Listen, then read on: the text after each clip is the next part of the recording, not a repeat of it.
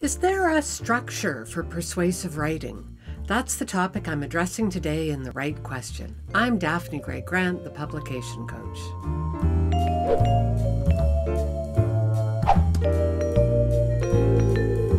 I have a question from Jason Carroll, a writer based in Columbus, Ohio. Here's what he's asked by email.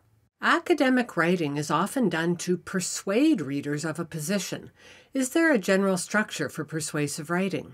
Thanks for your question, Jason. The first thing I'd say about academic writing is that if you're looking for good marks, don't go searching for a cookie-cutter formula. Instead, begin by understanding the number of words your paper needs to be.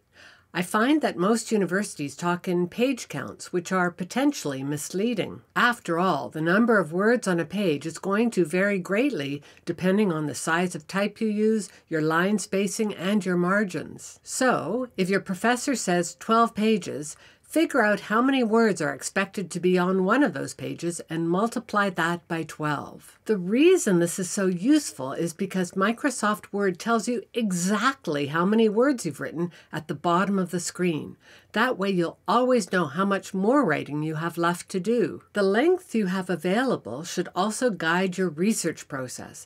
After all, if your paper is 750 words, you'll need far fewer arguments than if it's 2,500 words. Next, get a clear understanding of what your specific professor wants. Every professor is different, and some will expect a 5-point essay, while others will demand something much more sophisticated. A concept that can help you in either case, however, is represented by the handy acronym PEEL, P-E-E-L. It stands for Point, Evidence, Evaluation, and Link. I'm going to assume you already understand that the argument you want to make is your point.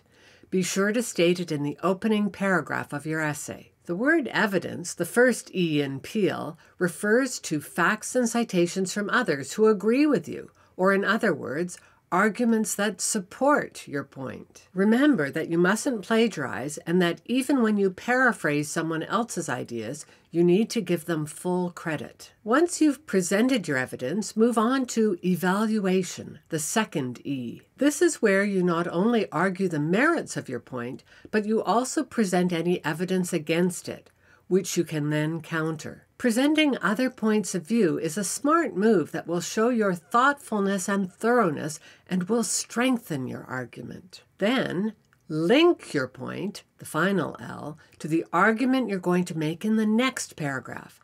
This type of connecting statement will make your writing much more sophisticated and easier to read. In the show notes below, see a link to my post on bridges or connecting statements for writers. While the PEEL system was developed for high school students, see link in the show notes, it's still a useful discipline to remember once you're in college. It will remind you not to make sweeping generalizations without evidence, and it will also help you to include an analysis of those who disagree with you. Finally, let me wrap up with the words of sci-fi author and product strategist Ramsey. All good writing is persuasive writing, persuading the reader to buy what you're selling, to side with you, to believe the tales you tell. Jason, it's worth reminding yourself of the huge value of persuasive writing, even if you don't end up pursuing an academic career. In the business or professional world, just about every email you produce will benefit from being a haiku of persuasive writing. Be sure to learn this skill well. Viewers, if you have any writing-related questions, I'd be happy to do a video on them. Just send me a quick email, daphne@publicationcoach.com, or put a note in the comments section of this YouTube video. And if you'd like to make your writing a happier, more rewarding process, check out my latest book, Your Happy First Draft. It's not available in bookstores or on Amazon. The only place you can get it is my website. Link below and in the show notes.